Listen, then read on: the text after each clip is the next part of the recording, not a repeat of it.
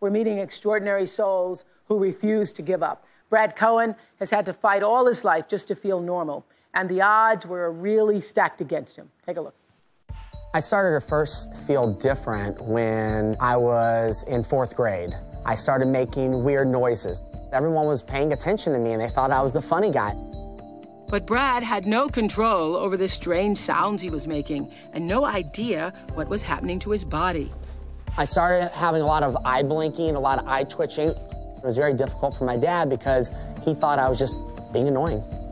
I remember being in the car. I would knock my knee against the side of the door. Deep down, it was really frustrating for me because I couldn't stop. I just couldn't stop. Brad's teachers punished him for acting out in class. I remember my 5th grade teacher having me stand up in front of the class and apologize to everyone for making the noises I was making. So I walked up to the front of the class and I said, "I'm sorry for making all these noises." And then I went to sit down and she said, "Get back up there and tell them that it won't happen again." So I got back up there and I said it won't happen again. And of course, when I sat down, I started making my noises. By age 12, Brad was diagnosed with a little-known neurological disorder called Tourette syndrome. At the time, few understood the disorder, especially the kids at school. I had no friends. I remember I would eat all by myself. The mean kids would parade around me and mock the noises that I was doing. Brad found little sympathy outside of school. No matter where he went, he couldn't escape the torment. I remember being in the grocery store one day with my mom and my brother, and my noises were really vocal. This lady literally went up to my mom and asked her if her son was possessed by the devil. When you hear an adult say something like that, you only think that it might be true. I wanted to be normal. I wanted to be like everyone else. Nobody really knew what I was feeling like. I was just that kid that was alone. Well, the kid that was alone had run out of hope until a really wise man, reached out with a brilliant idea. My principal came up to me and said, "Brad, how would you like to educate all the students in our school about Tourette's?" I thought about it for a second, and the only thing that went through my mind was, what would be the worst thing that would happen? I lose friends? I didn't have any friends.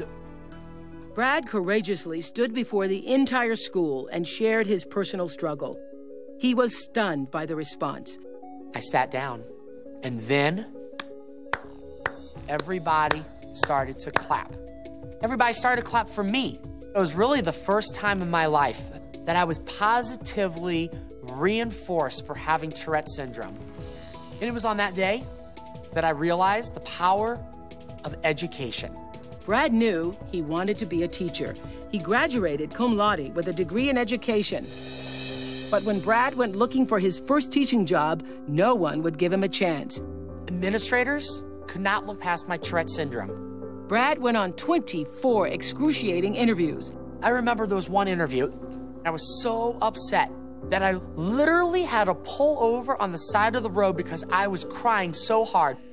Then, on his 25th interview, Brad finally met someone who believed in him. He was everything that we look for in a teacher. So I talked to my principal, and he was kind of reluctant. I really did not want to hire Brad because I felt like, could I convince the parents that this was the best person? But the assistant principal was convinced that Brad was the best person for the job.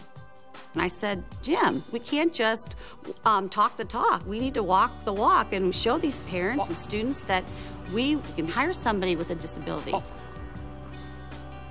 Well, Brad got that job, and listen to this. He won the state of Georgia's first-year Teacher of the Year award. Please welcome Tourette Elementary second grade teacher, Mr. Brad Cohen. Great to see you. Teacher of the Year.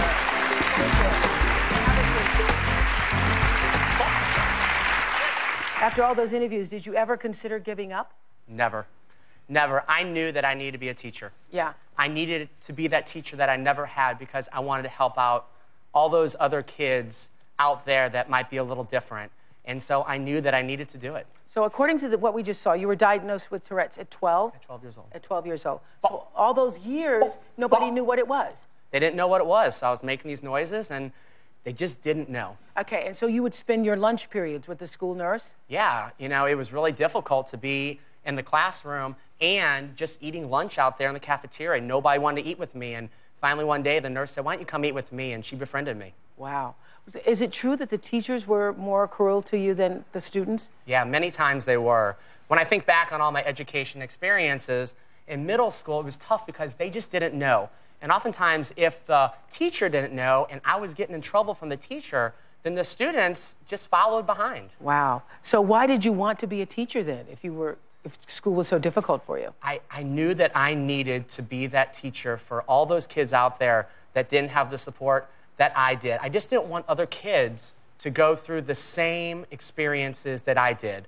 Oftentimes in school, we want kids to have positive experiences and get stickers for doing good things and focus on their strengths. And I just got focused things on me for my weaknesses. And I was always that kid in the corner. Wow. So do you explain to the kids? Absolutely. On the first day of school, I talk to the kids about Tourette syndrome. I tell them that their teacher's a little different. They're going to see me making noises and tics that I can't control. And we have an open conversation about it. And I let them ask as many questions that they want. And so, has it ever gotten out of control? No. Never? No. I just make lots of noises. And, you know, kids make lots of noise in the classroom. And we're normal. Okay, you're normal. Hi, YouTubers.